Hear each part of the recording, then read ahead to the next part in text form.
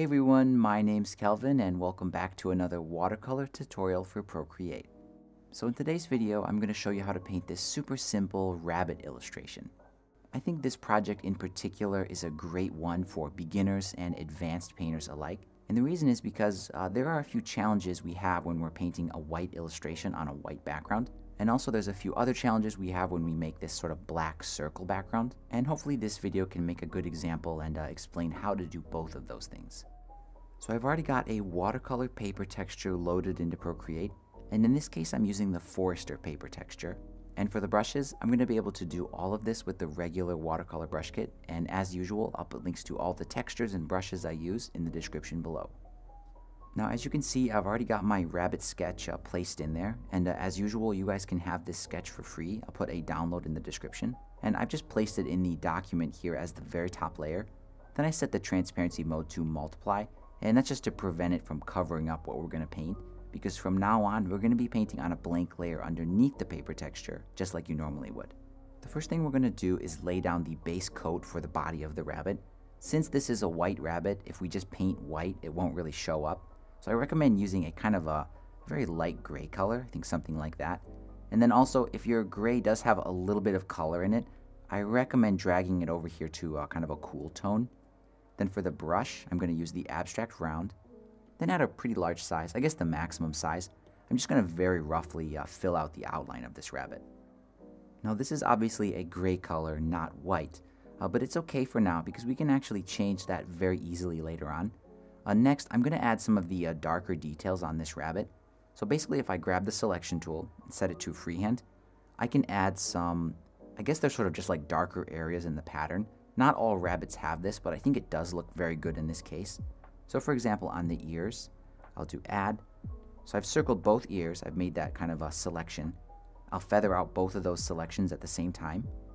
Then I can go to hue, saturation, and brightness for the layer, and I'll just darken that area. And that's just because I want the ends of those ears to be dark. And I'm also going to go through and do the same thing to the hands, the feet, and the tail.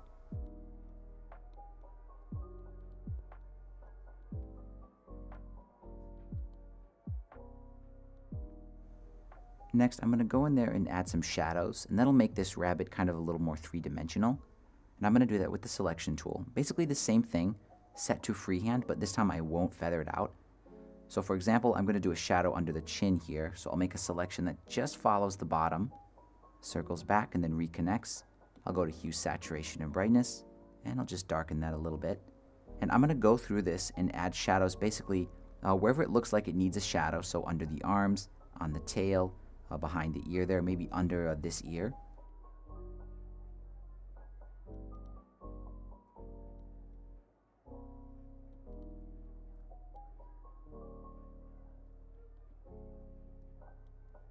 Next, I'm going to grab the water blender brush, the one at the bottom here, and at kind of a medium small size, I'm just going to go in there and soften up the soft edge of the shadow. So for example, under here, I'll just blur it like that.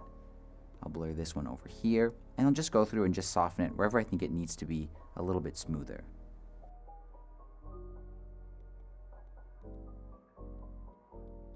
So there we go, the shadows are all done, and this looks really nice. I just need to sort of cut back my wash so it fits the silhouette of the rabbit. So I'm going to grab the eraser brush, and I'm going to set that to the fine liner pen. And at a really small size, maybe like 8 or 10%, I'm just going to go around the body of the rabbit and basically cut it out following the sketch.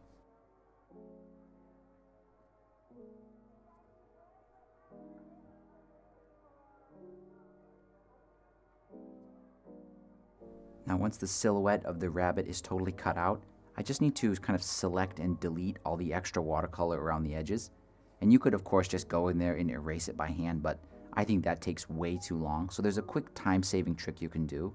So I'm going to grab the selection tool, set it to automatic, and I'm just going to make a selection on the body of the rabbit. So I'm going to click and drag, and I'll set the threshold just so it totally fills out the silhouette there. So there we go, this looks good, about 50% threshold. After that, I'm going to go here to invert.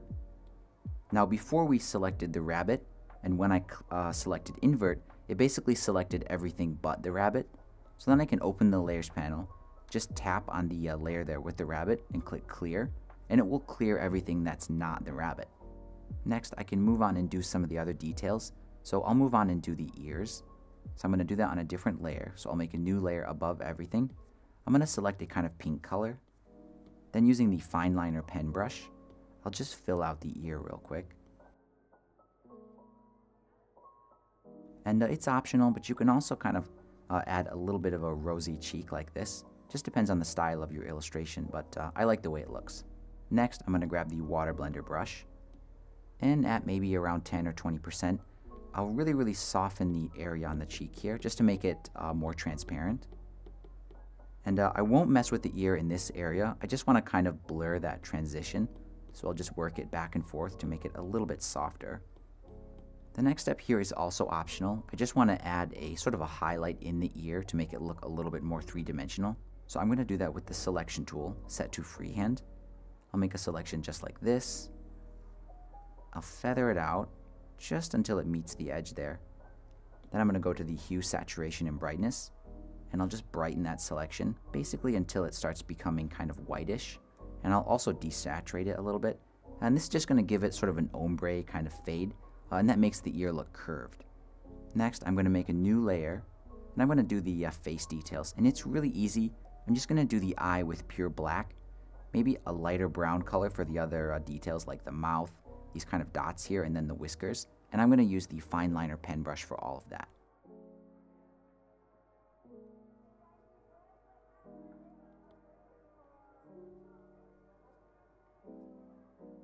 So this one is coming along really nicely. I think it looks really good. I think now's a great time to sort of fix the issue with the gray. So originally this is supposed to be a white rabbit, but we painted it in gray just so we can see it a little bit easier. So I'm going to use the curves tool to sort of fix this and make it look more white. So to do that, I'll open the layers panel. I'm going to select the layer that has the silhouette of the rabbit. Then I'm going to go to my curves tool for the layer. And I'm going to introduce something called an S-curve. If you've ever used Photoshop or any other kind of graphic or image editing program, this is basically the same as raising or lowering the contrast. So to make an S-curve, I'm just going to select about here and raise that, and then about here and lower it. And that's why they call it an S-curve, because it has this kind of shape to it. Now I'm going to adjust these two nodes here and just set it to a point where the rabbit looks white, but not so white that it's like disappearing like that. I think I'll set it about like this. So there we go, that looks really good. We've got a very light gray on the highlights, and then sort of the rest of the details and the shadows are just a very slightly darker version of that gray. And I'll just deselect it to apply those changes, and now we can move on and do the outlines. So to do the outlines, I'll make a new layer, and I'm going to drag it to the very top here, still under the paper texture, but just above all the other layers of the rabbit. And I'm going to select a sort of medium gray color, and I'm going to do all the outlines with the fine liner pen, set to a pretty small size, maybe like 9 or 10%. And I'm not going to do a smooth outline like this. What I want to do is basically, because the rabbit is fuzzy, I'm going to do this kind of dashed outline, just like this. And I'm just going to follow the whole outline of the sketch, just sort of adding this wherever I think the contrast needs a little bit of help. Since this is a white rabbit, it pretty much needs this outline almost everywhere.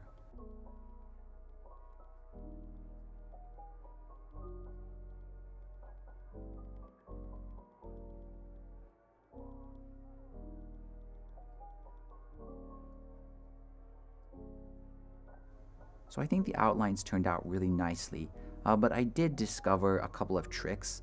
I guess I had to go really carefully around the profile of the face, just because if I did sort of rough outline, it made the face look kind of weird. So I did them very light and smooth. And then on the feet, I did them kind of very rough because I wanted the feet, the fur on the feet to look a little bit shaggy. So this does kind of help with that effect. And then just here and there, I did these kind of dashed lines just to kind of give the effect of like a grain of the fur, something like that. And next I can kind of adjust the strength of these outlines.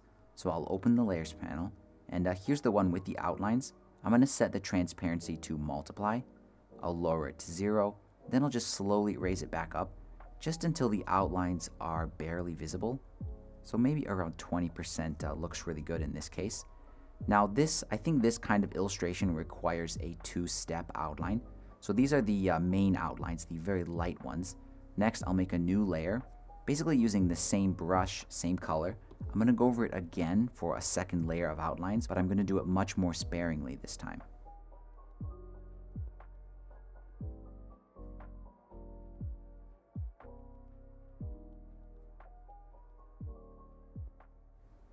And I'll do kind of a similar thing that I did with the other outline.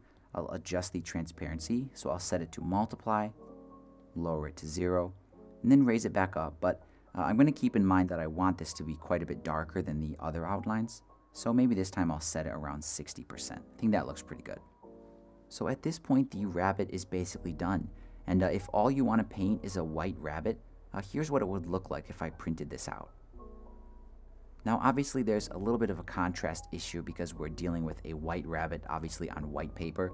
Generally printers struggle with very light, subtle shades of gray, but I think this one printed out reasonably well. Now if you want to add this black background, that's what I'll cover next. So just to keep this simple, I'll go ahead and merge all the layers from the rabbit together, just to kind of keep this a little bit easier to work with. And I'm going to do the background on a new layer. I'm going to place it underneath the rabbit. And just for now, just because the rabbit is a little bit distracting, I'll just switch that off. And we'll zoom out here. And I'm going to select a black color. And just using the abstract round, and maybe some of these other brushes like the mist or the stippling, I'll just create a kind of random abstract black wash texture.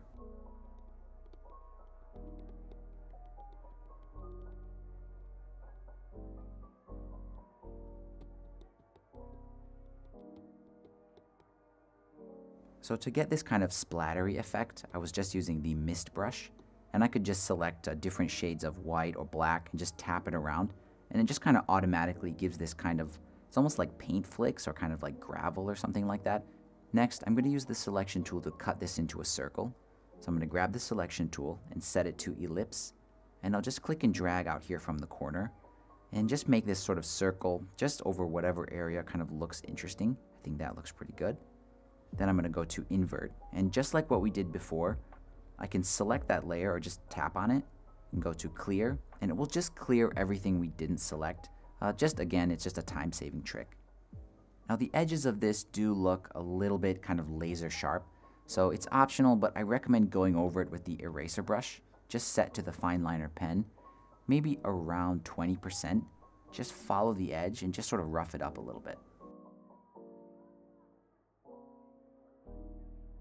So once the black background is finished, you can go ahead and turn the rabbit layer back on. And right away there is a kind of a transparency issue where the black background is showing through the rabbit. And we'll fix that in a minute. Now is a good time to grab the arrow tool and just move the rabbit around and just position it wherever it sort of fits and looks nice on this black background. And to fix the transparency issue, we're going to use the white background trick that I've covered in quite a few of my previous videos, but it's really simple, so I'll cover it again here. So if I open the layers panel, here's the layer with the rabbit. I'm going to duplicate it, and I'll turn off the duplicate, and I'm going to go ahead and select the original one, the one below it. Then I'm going to go to my hue, saturation, and brightness adjustment. I'll raise the brightness to 100%, and it basically makes a pure white version of that rabbit. And if I duplicate that white version, you can see the more copies I make, the more opaque it gets. You don't want to create too many copies or it'll have some other issues. I think 3 is enough. So after you make 3, you can just turn on the original rabbit, the one that still has all the color, and you can see the transparency issue is fixed. And that's because these 3 pure white versions of the rabbit are sort of blocking out the black background down here. So just to keep this simple, I'll just pinch together all the rabbit layers, and we're left with just this one very, very opaque white rabbit. Now this one looks really good as it is, but I think I want to add some floral details kind of on the black background. So I'm going to make a new layer. I'll place it above everything, and I'm just going to use the fine liner pen in a couple of different shades, different colors here, and just paint some really simple floral elements in the background.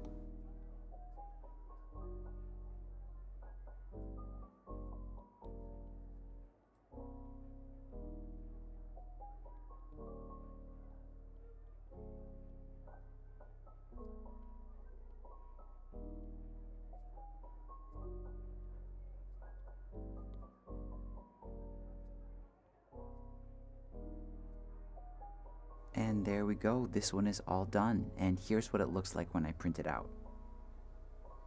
So in the first part of this video, we painted the rabbit, and we used the same kind of process I use in pretty much all of my animal-related watercolor tutorials. The main difference being we had to use the curves tool to turn the gray rabbit into a white rabbit, Now the last part of this video is doing the black background. I don't think I've covered it quite in this way in any of my previous videos, but I'm discovering more and more that adding any kind of background to my standalone kind of isolated illustrations makes them look sort of more complete and maybe more suitable for something like a poster or maybe a greeting card or something like that. I'm still experimenting with it, but it's definitely improving my artwork. And that pretty much wraps it up. But as always, thank you so much for your support. Thanks for watching, and I'll see you in the next video.